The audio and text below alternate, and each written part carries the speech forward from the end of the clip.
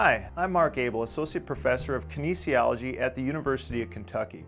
I have experience in designing resistance training programs for a variety of populations. In addition, I've taught a number of academic courses in exercise program design. This video is an introduction to a series of educational exercise videos to enhance physical activity in individuals with varied ability levels. This resource is a product of Project Cheer, a Centers for Disease Control, Disability, and Health Branch funded initiative with partnerships at the Department of Behavioral Health Division for Developmental and Intellectual Disabilities, Kentucky Department for Public Health, and the Human Development Institute at the University of Kentucky. Our goal is to provide you with strategies and resources to meet the recommended physical activity guidelines and achieve the associated health benefits. The physical activity guidelines are for all of us, but it's important to remember to be active at your individual level and that every bit of movement counts. Everyone should engage in regular physical activity according to their ability levels and should avoid inactivity no matter what limitation or barrier you might have.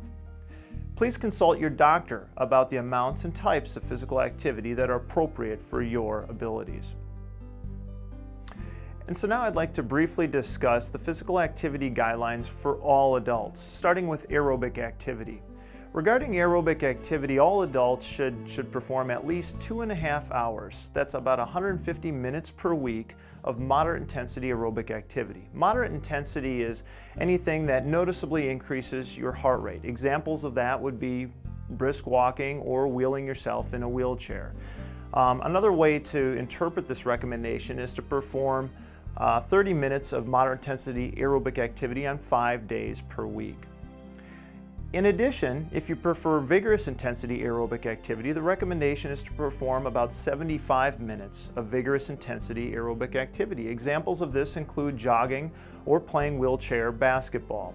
So you can achieve this recommendation by performing 20 to 25 minutes of vigorous intensity aerobic activity on 3 or more days per week. And vigorous intensity is defined as anything that noticeably increases your heart rate and your breathing rate. It's important to note that you can achieve these recommendations with a combination of moderate and vigorous intensity activities. So you might perform maybe 3 days of moderate intensity activity and 1 or 2 days of vigorous intensity activity. An additional point is that you should perform this moderate or vigorous intensity activity in 10 minutes or more. And now I'd like to briefly describe the recommendations for resistance training. Resistance training is defined as any activity of moderate and high intensity that engages major muscle groups in the body. And these muscle groups include the shoulders, chest, back, and legs.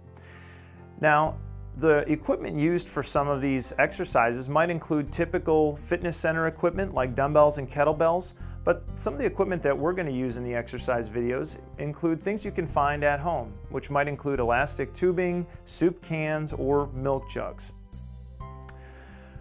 There's a couple important points to note with regard to strength training. The first is progression. It's important that you start with the easiest exercise in a given video, and if you find that to be too easy, simply move on and perform the next most challenging exercise. The second point is breathing. We'll teach you how to breathe and when to inhale and exhale for each particular exercise. But if you ever forget, just remember to breathe. Next is listen to your body.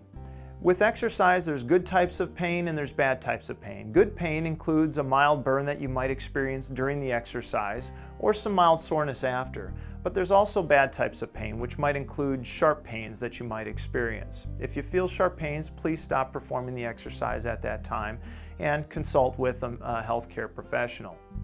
With regard to the soreness, you should expect some mild soreness for about 1 to 2 days after exercise. And this soreness can often be alleviated with some light activity, performing stretching, or even some foam rolling to help alleviate that pain.